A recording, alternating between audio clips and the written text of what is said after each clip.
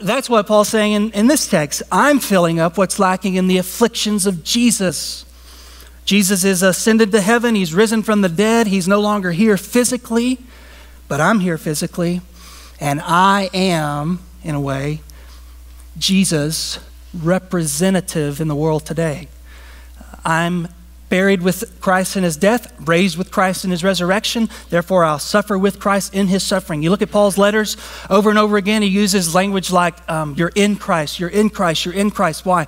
Because for Paul, his identity was so wrapped up in who he was in Jesus that he had died to himself and now he was alive to Christ. And everything that happened to him was essentially happening to Christ because he was in Christ and Christ was in him.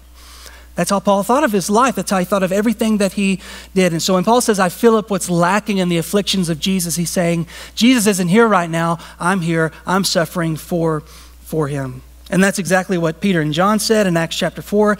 We rejoice in our sufferings because we consider it a privilege to be counted worthy to suffer like our Lord suffered. And so the way that Paul saw his life, I'm suggesting, is the way we should see ourselves. Not asking ourselves the question, that got popularized a long time ago. A bunch of people wore a lot of bracelets. WWJD, what would Jesus do?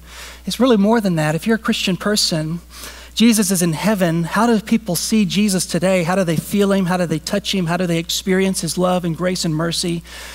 They feel that, they experience it through the physical representation of Christ on the earth, which is his body, the church.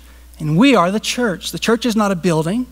You're the church, I'm the church, and therefore the degree to which we embrace that identity, we are representatives, we're ambassadors, we are the hands and feet of Jesus, whether it's in banking or teaching or in the church house, wherever it is we find ourselves, we're filling up what is lacking in the sufferings of Jesus, namely his physical presence. The physical presence of the church is the vehicle through which Jesus makes his appeal to the nations, whether it's in Calcutta, India, or north side of Abilene, Texas.